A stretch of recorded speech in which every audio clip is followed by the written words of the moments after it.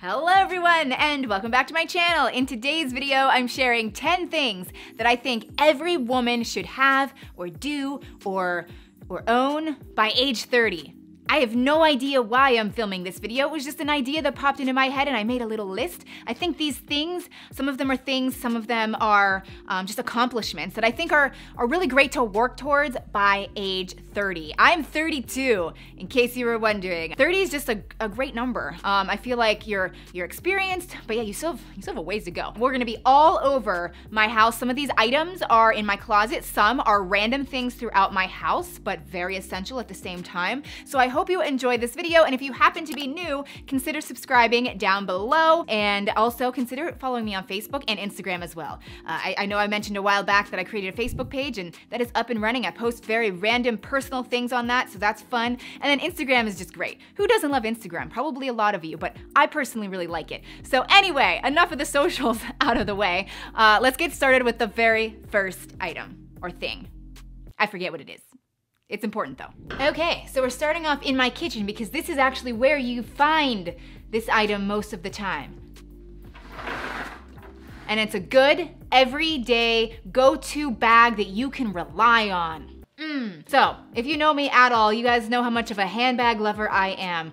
I love them in all shapes and sizes and colors. However, I think it's just so great to by 30, you just know what you like. So I'm going to be doing a full review on this bag and all of my 2019 luxury purchases. Maybe luxury is not your thing, which is fine. But when it comes to bags, I do like to splurge. So I've been loving this. I just think that once you figure out what kind of bag you personally really like, I don't think it's a bad idea to splurge on a fabulous quality one. I just think by 30 you deserve it, you know what I mean? I think this is a great one. This is a Louis Vuitton V-Tote, monogram V-Tote. Really, really like it. That leads me to my number 2 point, and all of these things are not items. This fits with my channel, so I just put these 2 points first. The second thing that I wanted to talk about is every woman should figure out what kind of wallet they love.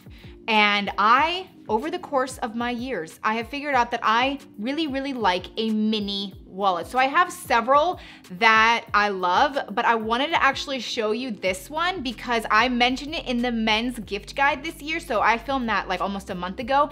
And this originally was for Josh. This is the Exter wallet. I stole it. I love it. I've been wearing it or using it for the last month. Let me move this out of the way. I cannot tell you how cool this wallet is. This is a mini wallet. It doesn't hold coins, but it's great for people that do like to change out of different handbags. So I love my big everyday bag, but I also love crossbodies and mini bags, and this fits into everything. So even though this is probably marketed more towards men, maybe, I don't even know if that's true, I think it's amazing for women because it fits cards so well. Now, there's something different about this card holder. You actually just hit this button and it magically fans out the cards, okay? It holds up to 10 different cards. I have 5 here, I have some here, and then there's also a slot right here. So it holds so many cards. It also has a little strap here for cash, and it's so easy to see what card you need. You literally just pull it out and be like, I'm gonna pay. You stick it back in any order, push them down, and then next time you're ready to make another purchase or you need a card, you literally just hit the button again, and it fans them up. It is just the coolest card thing ever. It comes in so many colors, so many different types of leather. I love this. It's like a cognac color, and I've just been wearing it and carrying it every day in so many of my bags.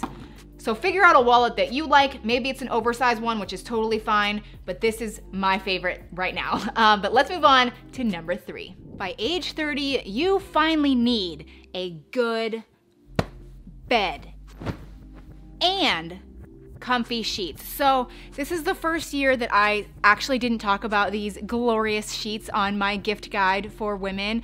I talk about it every year and I feel like it's overkill, so I'm just gonna mention them in this video because I feel like they've changed my life. These are amazing, amazing soft sheets. I definitely like my silk sheets. I love that in the summer, kind of keeps me cool. These just, I honestly love year round, even in the summer, but especially in the winter. It's so warm and cozy. You can even just see, it's almost like a blanket material, but my husband loves them as well. He doesn't think they're too hot or anything, but can you even just see like how incredibly soft these sheets are? I think by 30, you need a comfortable bed that you love and warm cozy sheets. There's just something amazing about it. So the next totally random thing that every woman should have by age 30, if not sooner, is a fire extinguisher. I feel like this is one of those items that's just often forgotten until you really need it, and then you don't have it. So thanks, Mom, for buying this for me. I now keep it here in my very unorganized pantry, but it is here ready for me when I have any kitchen emergency or really any fire emergency at all. So I can link one down below if you don't have one yourself. It's essential. So I'm just now realizing that I don't actually know how to use a fire extinguisher. So not only should you have one by age 30, but you should learn how to use it by age 30. I'm a bit behind. Next, we have a good old passport. Yes, believe it or not, there are so many people out there that don't have a passport because it is kind of a pain to go and get one. So I have mine here, and I actually showed this passport cover in a recent video. I believe it's from Amazon. It's super inexpensive. I can link it below. It is so nice, guys. It's like marbly patterned, obviously, and then inside you just stick your passport and it protects it. But then what's so nice about it is you can put credit cards, you could put like a Metro card, like there's so many little things or receipts or whatever that you can stick along here, and then this just be like your little travel companion. So I highly recommend this, but just passports in general. I know some people don't love traveling and others really, really enjoy it, but if you haven't traveled in a while or maybe haven't gotten out of the country in a long time or ever, I just really, really recommend that you just do it and give it a try because I feel like it's so enlightening and maybe for reasons you might not expect. It's just, I feel like we have a tendency to kind of get stuck in our own little bubble, our own little town, but then when we go out and we see the world, we see good things, we see bad things, we see how many people in the world there are and how many real issues there are and how many amazing things there are. So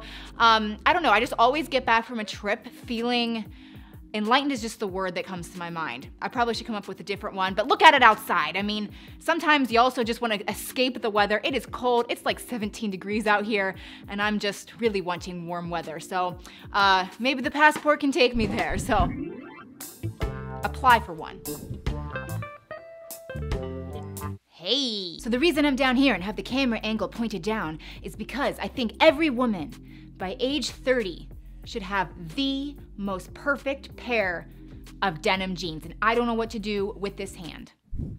But these are my perfect pair. They are the Levi Wedgie Icon Fit jeans. They are best-selling. Everybody raves about them, and I didn't know why until I finally purchased them. They just fit so well. They're so comfy. They're slightly high-rise, just a bit, but they're not too tight along the leg, and they come in so many different washes and colors and distresses. And if you haven't found your perfect pair of jeans yet, you should try, because who doesn't love a perfect pair of go-to blue jeans, you know?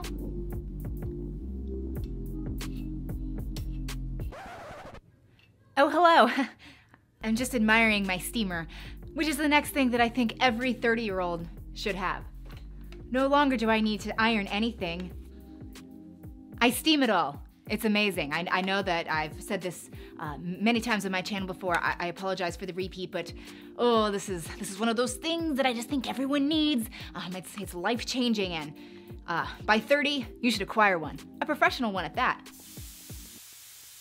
So the next thing that I really encourage you guys to do, or at least have kind of figured out by age 30, and if not, that's okay, because it took me a really long time, but that is a type of exercise that you are passionate about. I know I've said on my channel for so long how, you know, getting your body moving and your heart pumping is so important, but I suck at doing it, and that's still the truth.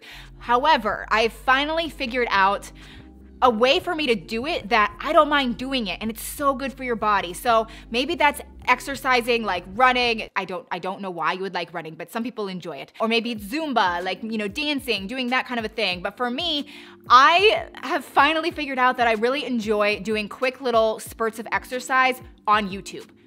I mean, it makes sense. I'm a YouTuber and I like pulling up random exercises. I do like 10, 15 minutes just in my living room, and I don't know, it's kind of fun. It's like I can change it to be, you know, whatever I want that day, and there's so many amazing exercise routines on YouTube. So I finally figured out a way that I'm kind of passionate about it, and it kind of doesn't make me dread it. So I encourage you guys to do the same thing. Maybe join a gym, maybe go dancing, do something to get your heart rate pumping. So by age 30, I think it's really important to have a retirement account set up. I know all throughout people's 20s, that's the last thing on their mind. They don't want to be contributing to their retirement. They want to be buying a house, starting a family, doing anything other than thinking about their retirement because it's so far down the line. But the thing is, once you actually do get to the age of retirement, you have a lot of years left before you die, so you need to plan for that. You need to plan for yourself to stop working, hopefully, eventually. So if you haven't done this already, maybe you're past 30, that's okay. You can start now. I encourage you to get on the computer, do a little research, get a financial advisor if you don't have one already, and they can, you know, help lead you down the path that's best for you. Okay, so we're back down here. This next point is one of those crucial points where you're like, wow, Shea, that is such a good idea. I'm gonna do that. But will you actually do it? No. But you need to do it, okay? This is something we should just all do, and that is have a bucket list. So if you don't know what a bucket list is, it's when you write things down that you want to accomplish or do by a certain age or just maybe sometime throughout your life. And a lot of people love the idea of it, but they don't actually make one. So we're gonna do that. I want you to actually get a book or just a special piece of paper, something where you can actually write it down and visually see it.